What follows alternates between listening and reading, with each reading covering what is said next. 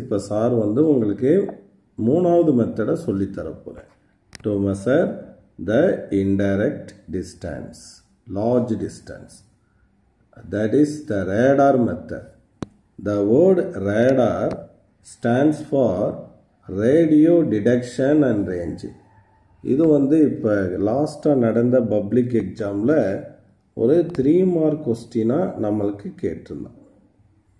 அப்போ ரேடார்ங்கிறது எதை குறிக்குது அப்படின்னா அதனுடைய அப்ரிவியேஷனுக்கே ஒரு மார்க் கொடுத்துருந்தான். அப்போ radar stand for radio detection and ரேஞ்சிங்னு எழுதுனா ஒரு மார்க் ப்ரொவைட் பண்ணுவோம். அப்போ ரேடார்ங்கிறது என்னதுன்னா used to measure accurately the distance of the nearby planet such as Mars. பக்கத்தில் இருக்கக்கூடிய பிளானட்டோட டிஸ்டன்ஸை மெஷர் பண்ணலாம். மவுண்டைன், ஏர்கிராஃப்ட் ஆர் ஷிப் இதெல்லாம் எந்த இடத்துல வந்துட்டுருக்கு அப்படிங்கிறத நம்ம கண்டுபிடிக்கலாம். ஸோ அதை ஈஸியாக எக்ஸ்பிளைன் பண்ணுறதுக்கு இந்த ஒரு படம் போட்டு காட்டியிருக்கான்.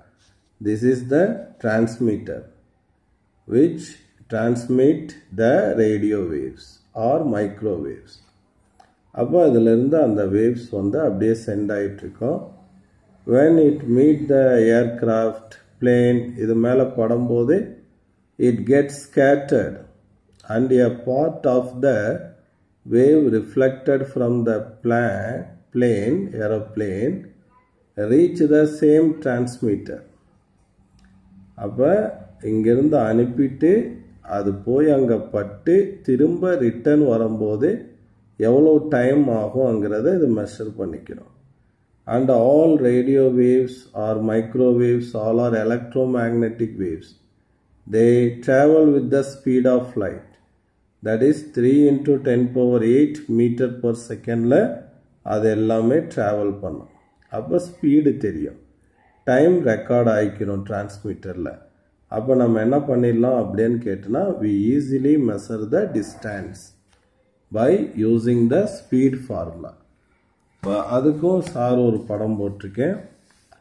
அப்போ இங்கிருந்து என்ன பண்ணுறேன் அப்படின்னா ஐ டிரான்ஸ்மிட் த ரேடியோ வேவ்ஸ்.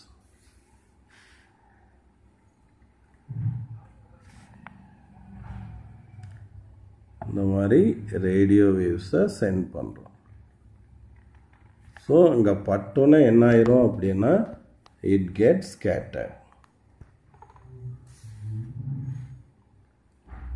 எல்லா டைரெக்ஷன்லேயுமே அது என்ன ஆயிரும் அப்படின்னா பட்டு ஸ்கேட்டர்ட் ஆகும்.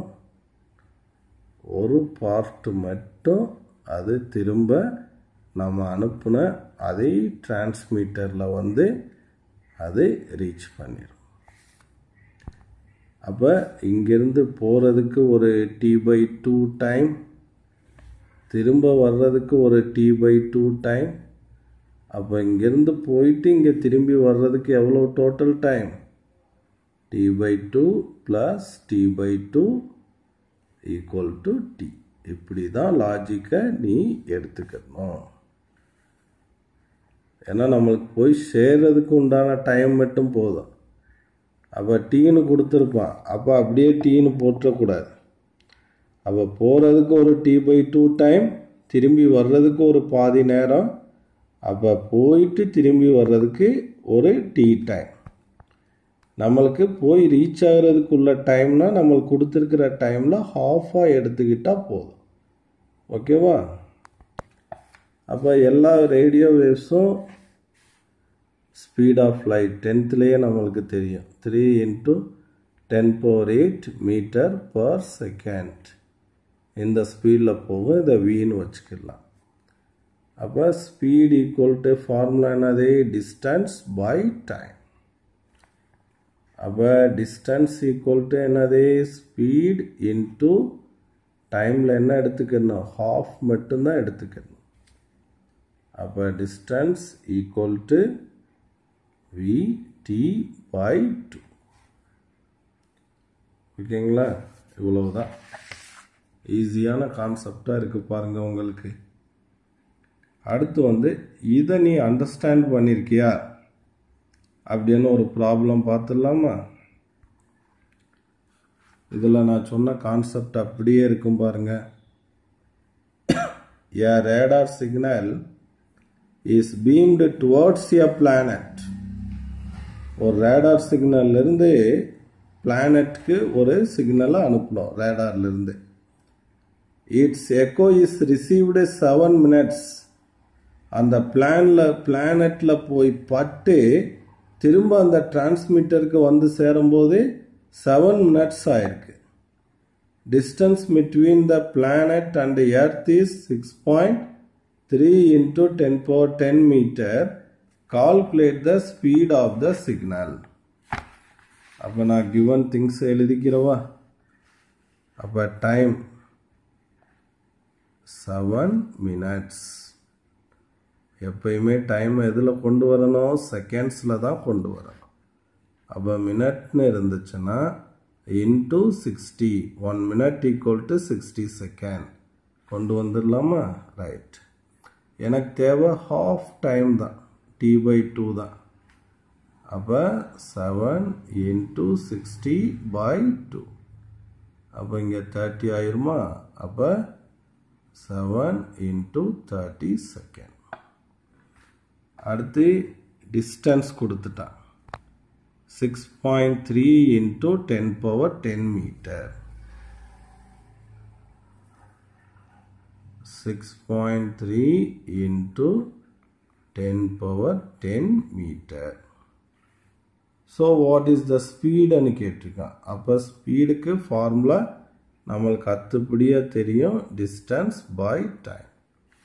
அப்போ இங்கே என்னது டிஸ்டன்ஸ் 6.3 into 10 power 10. டைம் வந்து 7 into 13 இருக்கு. கேன்சல் பண்ணால் 0.9 வருமா? ரைட். இதை எப்படி எழுதிக்கலாம்? இங்கே 10 power 10 இருக்கா?